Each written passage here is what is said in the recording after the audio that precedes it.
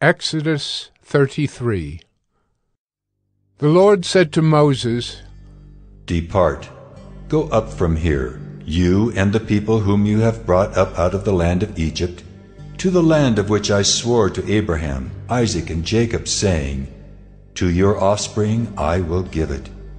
I will send an angel before you, and I will drive out the Canaanites, the Amorites, the Hittites, the Perizzites, the Hivites, and the Jebusites.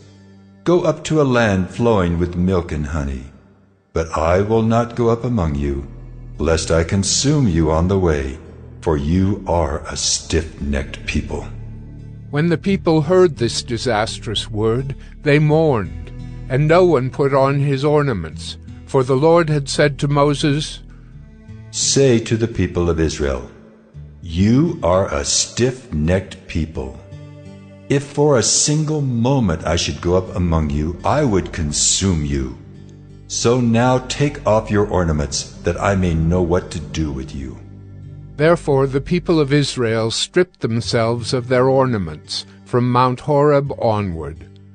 Now Moses used to take the tent and pitch it outside the camp, far off from the camp, and he called it the tent of meeting. And everyone who sought the Lord would go out to the tent of meeting, which was outside the camp. Whenever Moses went out to the tent, all the people would rise up, and each would stand at his tent door and watch Moses until he had gone into the tent. When Moses entered the tent, the pillar of cloud would descend and stand at the entrance of the tent, and the Lord would speak with Moses.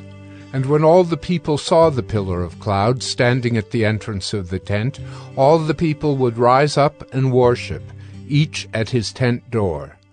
Thus the Lord used to speak to Moses face to face, as a man speaks to his friend.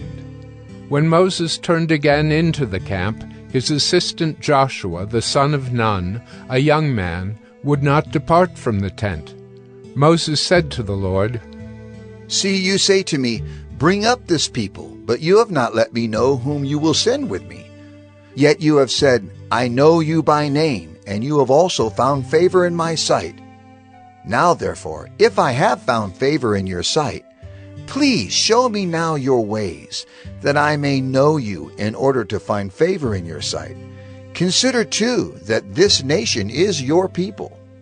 And he said, My presence will go with you, and I will give you rest. And he said to him, If your presence will not go with me, do not bring us up from here. For how shall it be known that I have found favor in your sight, I and your people? Is it not in your going with us, so that we are distinct, I and your people, from every other people on the face of the earth? And the Lord said to Moses, This very thing that you have spoken, I will do, for you have found favor in my sight, and I know you by name. Moses said, Please, show me your glory.